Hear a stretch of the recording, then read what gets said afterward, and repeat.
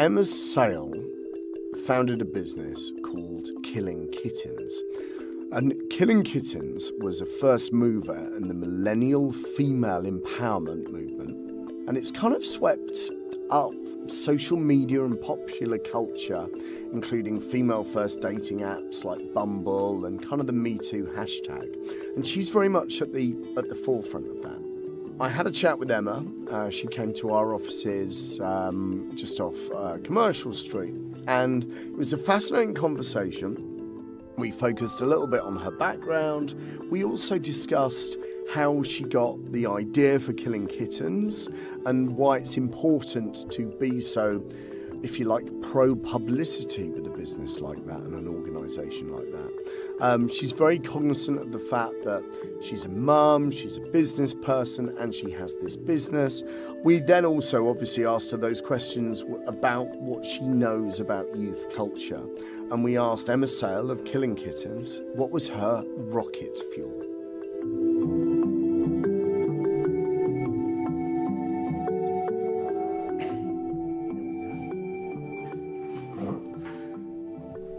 So, Emma, it seems crazy that we've got to this stage in the series of these podcasts about youth culture, about youth marketing, without talking about sex, doesn't it? It is, given that that sort of drives everyone, really. First of all, thank you so much for doing this. I really appreciate it. Let's start with a little bit about your journey. How have you got to where you are now, and what does your current role involve? So my journey, I launched this company, Killing Kittens, in 2005. So I think I was around 24.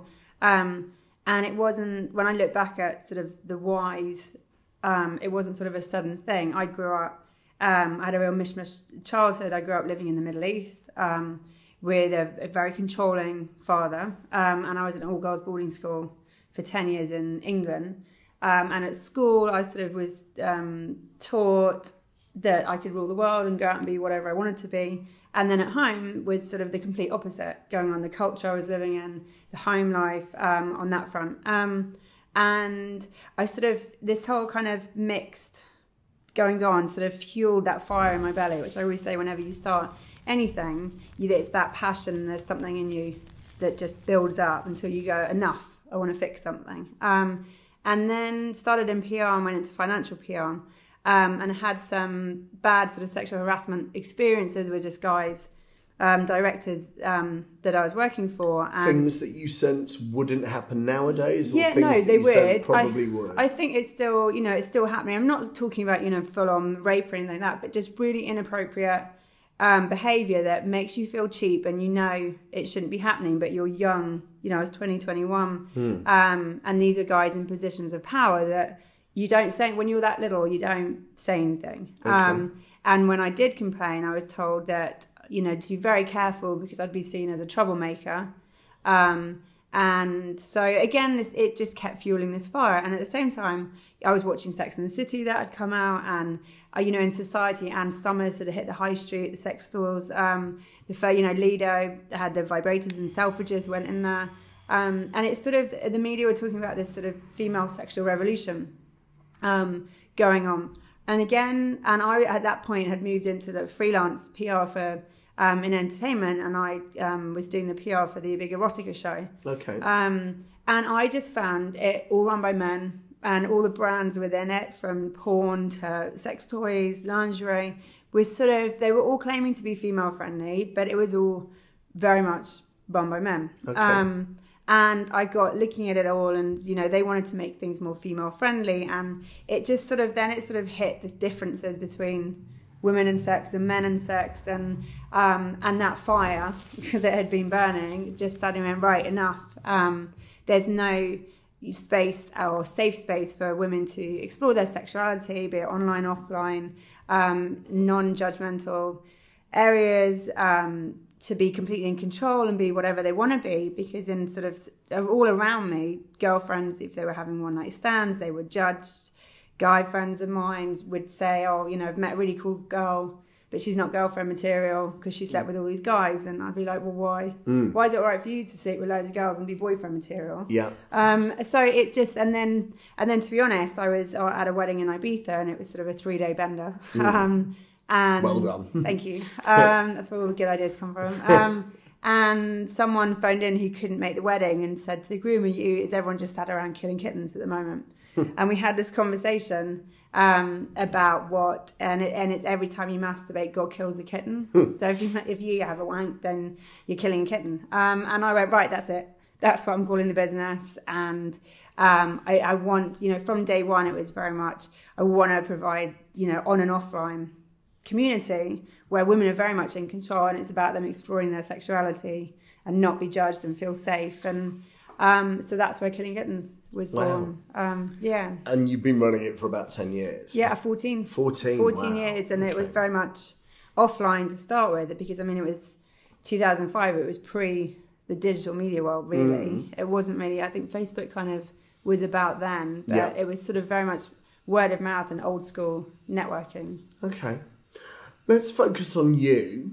Who do you like to surround yourself with in the workplace? What qualities do you look for in colleagues? Do you know what, we had like a team summer party all around. Everyone came to my house 2 days ago, and it and my husband actually said it's like a big family. And there are like 14 of us, and it's sort of, and everyone's joined at different times, but I very much, everything I do is there is community and family, and you put that effort in and you see people as people, and and I just find if you give that to people and that allow that sense of belonging, call them the tribe, then they'll stay and they'll be happy. And so loyalty is a big thing, is a massive thing for me, and again that comes in the family. I've grown up with a massive family. I've got 17 first cousins. Wow.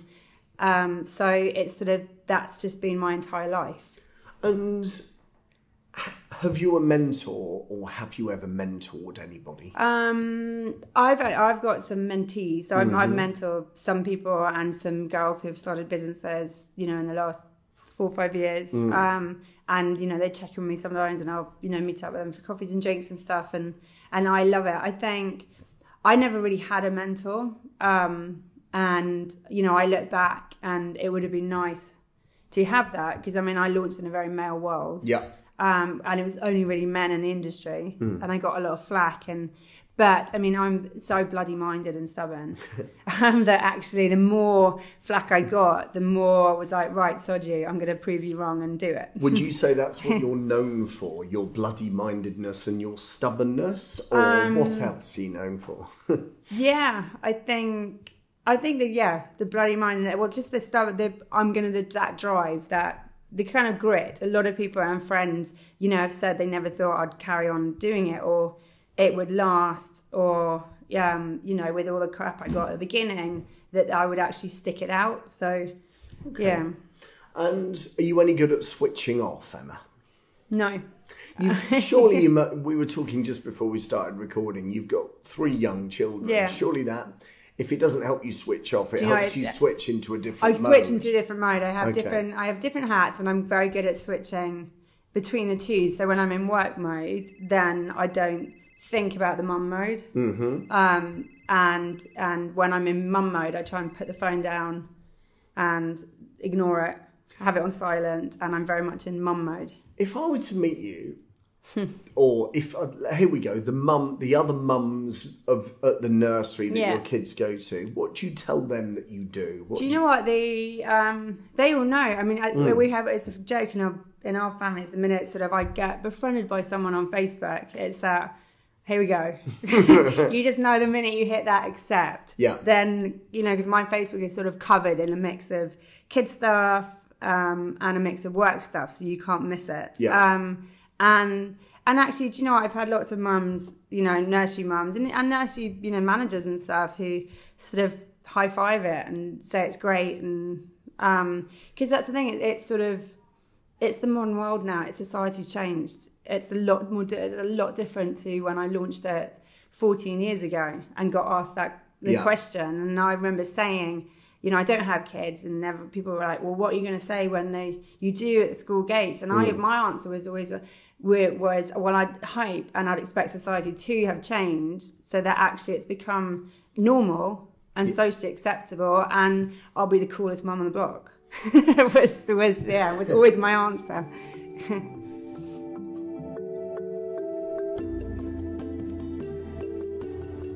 Okay, so section 2 of our conversation is going to be around your business. We'll come on to some of the other businesses and some of the other things you've looked at. But let's focus on Killing Kittens first of all. You've explained the genesis of the name. What are the aims of the business? What do you want to achieve? So with the business, we, want to become sort of the biggest sort of female empowerment brand in the world, really. Both on and offline. So, my mind sort of takes Soho House meets Playboy. Okay. Really. And how does it manifest itself? What, people join you with a membership? People are... so we're actually, and people don't realize, we're sort of considered a tech business now, because over 50% of our revenue comes from our technology. So we've got 120,000 members online. And to attend any of our events, you have to register to be a member. There are different forms of membership. Even celebrities have to go through that process. We've got some strict. We've got celebs on there. Okay. They might not upload photos. Sure. They might just get emailed to make sure they are the real people. Yeah. But they have to pay membership the same as everyone else. No one gets a free pass. And it's a series of parties throughout the year that they have the opportunity to attend. Yeah. So we have the full-on Killing Kittens parties, which are sort of masked, and there is sex that does go on. If I would say that's a byproduct. If you want to do it, you can. There's areas. But then over 50% of our events are, I call them, the PG-13 ones, which are the talks, the workshops, panel debates. That we have sanctuary weekends, couple weekends, retreats, sort of day workshops. So there's a very much a big educational part to it, and that's the side we're massively growing. That's just sort of in London at the moment. Right. But we're taking that and into sort of the webinar space, so that actually you can be anywhere and attend the workshops. So would you say that sex and sexuality is still at the core of the Killing Kittens brand? Yeah, very much so. So sexuality and sort of owning that sexuality. But when it comes to women, our biggest sex organ is our brain. Okay. So you can't just, and that's why one reason why I launched, I was watching sort of people in the adult space and sort of the porn industry, it's sort of brightly lit porn films, and guys are sort of instantly turned on, and that's fine for them. Whereas women, it's sort of nothing when you watch that. And actually, to me, it was more it's the touch, the feel, the smell, the ambience, everything except sex is what turns a woman on. Okay. And that the brain part is sort of, if you're not feeling confident, and you've had a bad day or you're feeling insecure, then there's not any part of you that's going to want to actually have sex. And what age ranges are members of the Killing Kittens? So it's 18 upwards. Okay. But we have to be careful because we operate obviously in the US. And so the online side is 18. But the events, some of the full-on events we do in New York, it's 21. Okay. And that's, you combine with the alcohol laws out there. And sure. So yeah, the site is 18 plus. Okay. And how do people respond to the Killing Kittens parties now versus when you were first starting? So when we first started, it was sort of very hush. People didn't admit it to their friends. Yeah. It was sort of, they really wanted it to be secret. They couldn't be seen to be going or linked or anything like that. Whereas now I hear people openly talk about it. Right. And take friends down. Okay. And they go in groups and they'll admit to friends. They'll say, "Oh, we were at a KK party last night." And the big change I've seen actually is single girls. So what was very much sort of 50-50 at the beginning, and every man has to be accompanied to these parties, but it was still sort of 50-50, is we're getting, if it's a party for 200 people, 50 single girls in that. Right. So it's gone, the single girls attending and being open to it and actually admitting to their friends, and this is who we are, and we're single, so what? And you see that as a progression of society? Massively, because it's that, the whole, what's happened with women, I think as a whole, is that independence and that owning ourselves and being in control of ourselves, and that it's okay to actually do what we want when we want. And what does Killing Kittens as a brand mean to your members? What do you think? Is there a commonality between the members, and what do you think the Killing Kittens brand ethos means? I think, and this is sort of, we've opened up massively the last 2 years on the digital side. So we've, the blog, and people joining the site have to say why and what it's done for them. And actually, I use that term in, the empowerment brand just now, but a lot of that has come from what we get is they'll say it's empowered us. It's, they might have been in bad relationships. They might have not been confident in themselves. It's empowered them to actually go, do you know what, we're going to own it and own us. And who cares what anyone thinks on that front. And talk to me, a big broad question now, Emma. Yeah. What role does and what role should sex and sexuality play in the lives of young people? I think it's massive, and I'm a big believer, and starting to do more actually on the educational front, as in grassroots, because I very much believe that it starts from I've got a 4.5-year-old boy and a 2.5-year-old girl, and we've already started. Yeah, we've already started having the conversations, and that even the pinks and blues, and well, girls don't play sport. It's sort of that. It's so easy actually to have that subconscious bias that you do without thinking. They're girls, they're boys, and so we've started as parents on that front, but also starting to be more outspoken and trying to do more on the education front, on the sex ed and that side, because it's normalizing it. Because actually, your sexuality makes you the person that you are and runs how you operate. It's the basic animal in us that you can't deny. And do you think that's different for men than it is for women? I don't think it's any different. Our sexuality drives us, and if we can't be who we feel we are, then we're not going to be happy. I don't know where I stand on this particular topic, but how should women use their sexuality in their lives, if at all? So in the workplace, example, you're partly involved in this education space and this empowerment space. Do you think that women should use their sexuality in the workplace? I don't think you need to. Anyone needs to use their sexuality to get anywhere in life. I think it's just what drives us. Okay. And it's what makes us, the animals and the human, it makes us who we are. Yeah. So, but I don't think anyone, and it's the same with, men in positions of power, using that sexuality and that to push it onto women and that sexual harassment front. It's sort of, I don't think either sex should use it. And I've seen, overly sexual women trying to really, use it on men. Right. Which I don't think is right. Okay. Let's talk about Me Too just for a second. Where do you think we are with the Me Too movement? Do you think it's long overdue? Do you think there's a million miles still to travel? I think it was long overdue. It needed to happen. I think it lit a fire under the, global female bellies. And yeah, it's something needed to happen, something needed to change. And even I, me and so many friends sort of, when it started and when you got chatting, well, nothing ever happened to us. We haven't seen it. And then the more you chat, you go, actually, that happened and that happened. Yeah. And that's not right. Yeah. And even guy friends of mine were going, yeah, that wasn't right. That wasn't, it's sort of, it needed to happen on that front. I think there has been women jumping on the bandwagon. I think there's been some unfair behaviour from women. Yeah.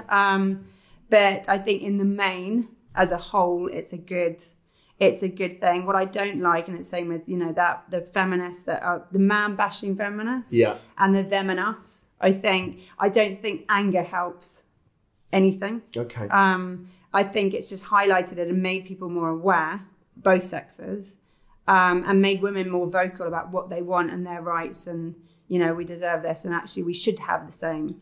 So it should be said that only to contextualise my next question, you're an ex-PR, so you understand the kind of value exchange between journalists, content creators. I read a few interviews with you in preparation for this interview. For the most part, they were wildly positive and people got what I think you're trying to do. Some people dismiss the entire Killing Kittens as a great big shag fest. Yeah. As an excuse for people to get their kicks. They were mainly men. Yeah, so go on. This is what I want. Push back for us. Help us. Do you know, it's been like that from the start. And a lot of the pushback, I've said from day one, a lot of the pushback I've had, and quite angry pushback, people being really angry to my face, has been sort of alpha males who don't get it. Sex is sex to them. It's also they're used to being completely in control and having the power and it being all about them. From them being single, going into bars, picking up women, it's all on their terms. And I'm doing what I'm doing and have done since day one, and it's nothing about them. So this goes back to your overarching brand ethos of liberating women, because there's the tectonic plates are shifting. Yeah.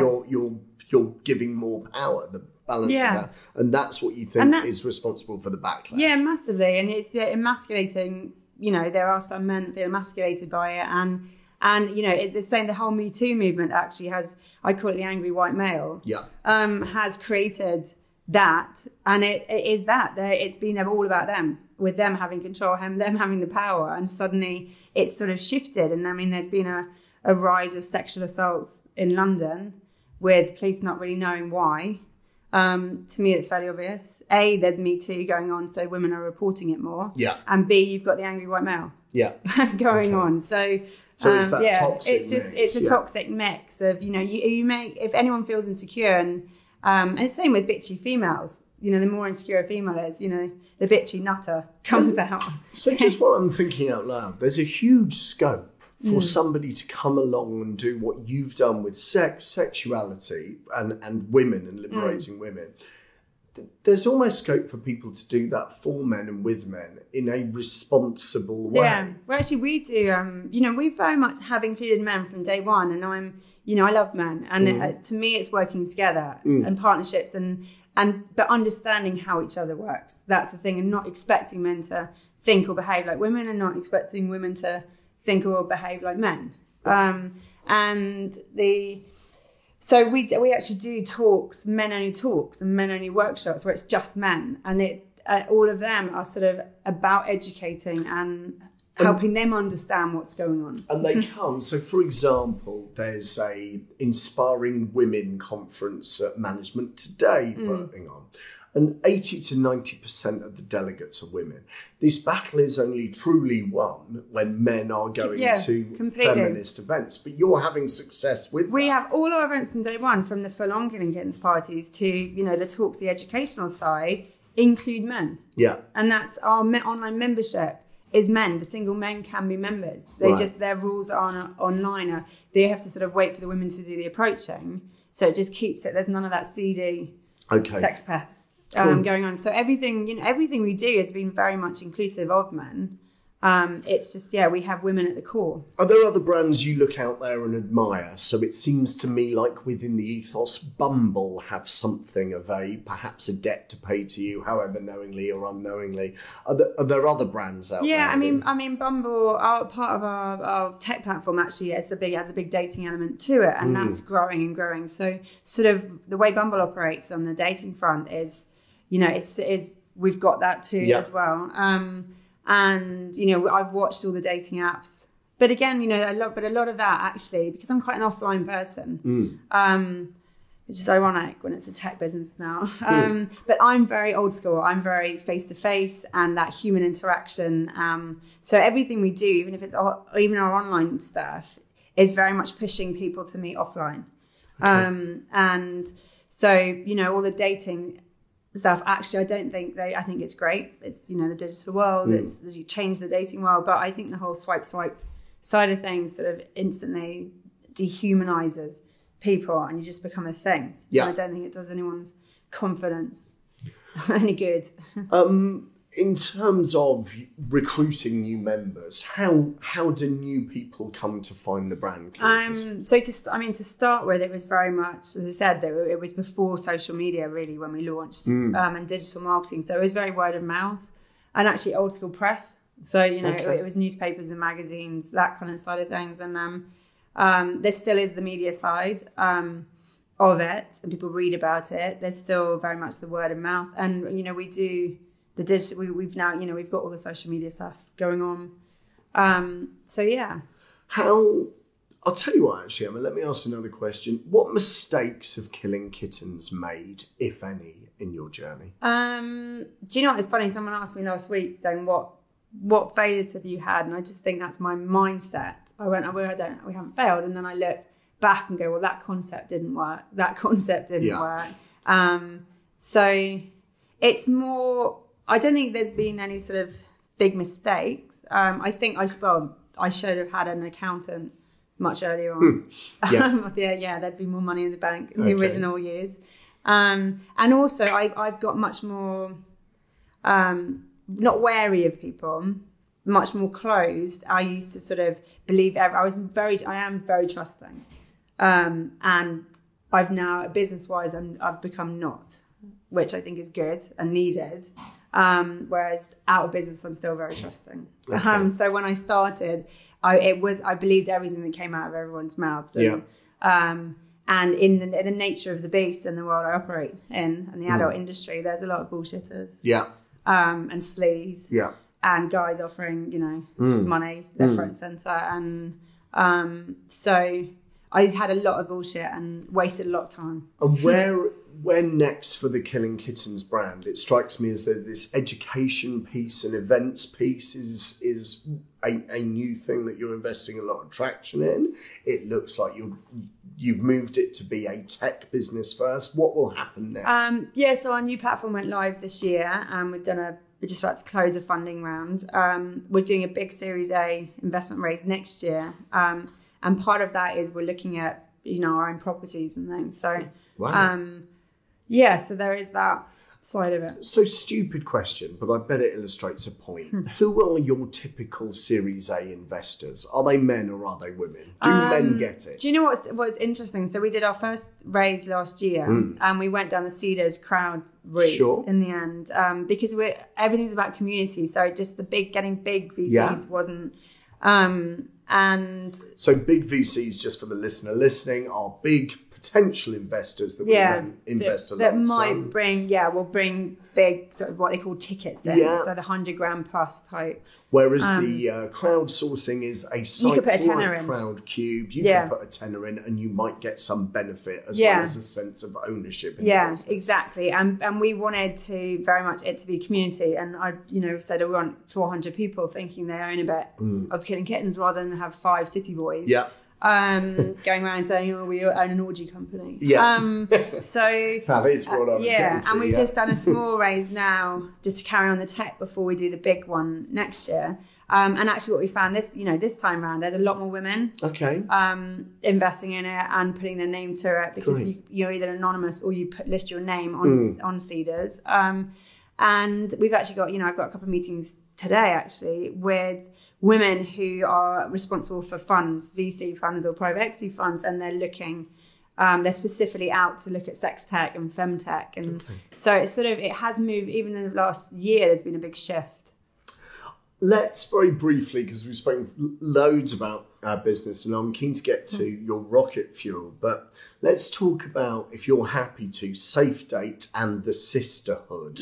Where shall we start? Let's start with Safe Date. Tell us about that. So Safe Date's an app which actually started when we were building the new Killing Kittens site. It was a technology that we were just building into that, and it came about in our big chat groups, the female-only chat groups on the site. And we're finding that girls were saying we're going on this Tinder date or Bumble date, and this is where we're going. And if we haven't checked back into this group, then these are the details, and send out a search party. And I think a lot of people have done that.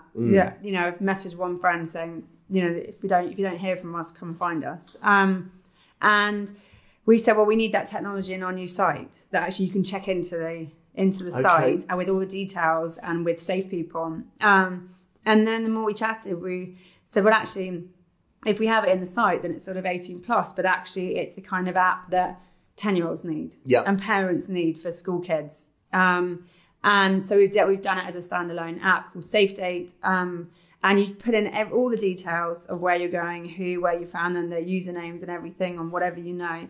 And then you put your safe people. You can have as many as you want, and their numbers, email addresses. And you put a time you want to check back into the app.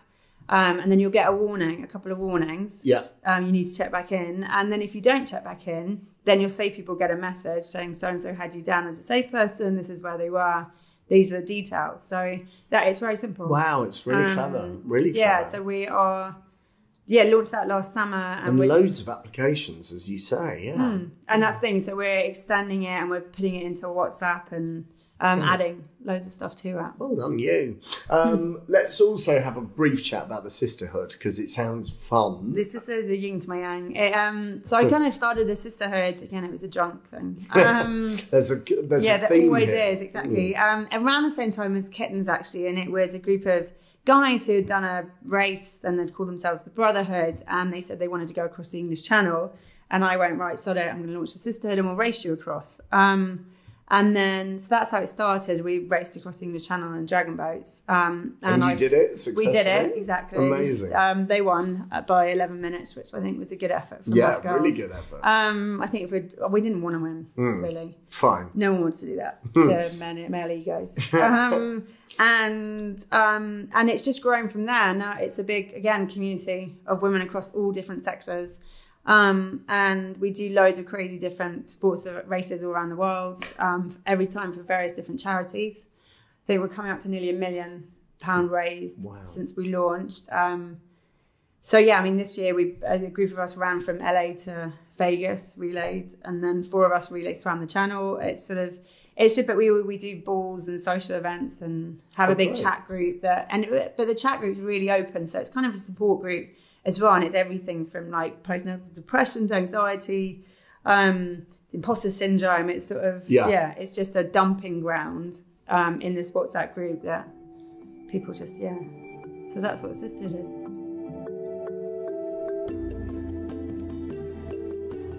So I'm still here with Emma Sayle from Killing Kittens, and we've had a long-ranging discussion thus far, covering your role, covering a bit of background to you. The point of this podcast, if indeed there is a point, is partly to get to meet wonderful people, but it's also to get kind of practical, actionable insights from my guests that our listener base, working in youth marketing, tech, commerce, youth culture, those sort of spaces, can glean some insights from you that they can action in their everyday life. And we call that your rocket fuel. So Emma, what one thing do you know about youth audiences or young people? One thing I do know, and mainly from, I've got lots of friends who have teenage kids of various sexes. To them, it's not, when it comes to, the sexuality side of things, it's so different to how it was. And actually, they don't really know much of a difference. They've sort of grown up and with actually girls and boys doing very similar things, having equal opportunities. So it kind of, you don't have that massive girls-boys divide that you used to. So that's, that's what I do know. And I also know they're much more open. And actually, it partly scares me. The way they are so open on the sexuality front is sort of 16-year-olds having threesomes. When I was 16, it was sort of, if you snogged someone, that was like, wow. I know that they're very open. The girls are very sort of, they're not into labels. So it's sort of, they're not straight, they're not lesbian, they're much more sort of fluid in that we can try whatever. And if we like a girl today or like a boy tomorrow, it's sort of, that's one thing I'm seeing. Okay. And what do you think is important to young people? I think that the respect and the boundaries, and that actually things mean something. I think actually for young people today, it's less the materialistic side of things. It's that social responsibility. It's that saving the planet. I think they have way more morals actually and responsibility and knowledge of what's going on in the world than we ever did. Okay. And when you're looking at young people, what do you think has changed about the way they behave, and what do you think will change next? As I said, I think they're getting much more socially responsible. Yeah. And they'll think about things. They'll think about what they eat. They think about where they travel. I think, sexually, they'll think more about, safety and boundaries. Mm-hmm. And I'd like to think, the boys have much more of that understanding of how to treat girls, and that girls have much more of the understanding of their boundaries, and that it's their choices and their decisions. Okay. Yeah. This is normally the opportunity where I ask people to name and shame brands or organisations that we think get it wrong. Broadly, talking to young audiences about sex and sexuality, do you think brands still get it wrong? Do you think they're getting better? How do you think that? I think, I posted actually I saw the new Pampers ad last week, and I read up about it, and it's a female director, a female composer, and it was a board they consulted with, and they were all parents working within the ad agency. And I think it's that side, and as a result, the ad is bang on the difficulties of parenting. So for them, amazing. But I think you do see a lot that you just know there's a real male presence behind ads, especially with the women stuff. And it's sort of, I can't think of one in particular. No, I hear you. Funnily enough, the day that we're recording, yesterday was the first day that the ASA banned 2 ads as a result of gender stereotyping. Oh, which ones? There was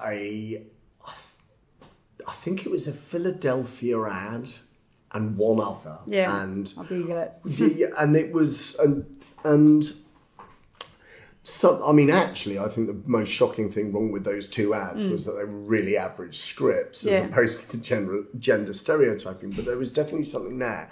But you think more broadly, when brands are talking to audiences about this sex and sexuality, to listen to the female voice more. Yeah, and that's the thing. And I think you've got to do... I think people need to do more research and actually have more focus groups and research groups, and get people involved in creating these ads and creating the marketing that actually know it. Okay. And that's, we're very big on, before we did our site, it's taken 2 years to do it, and we've had massive sort of focus groups and research groups and surveyed. We had a big 5,000 pool of members that we surveyed across on what they wanted on it. And I think, and so that to us, that's a huge thing, as knowing what, knowing your audience and knowing that's for that messaging. And I think especially ad agencies are too quick to think they know everything.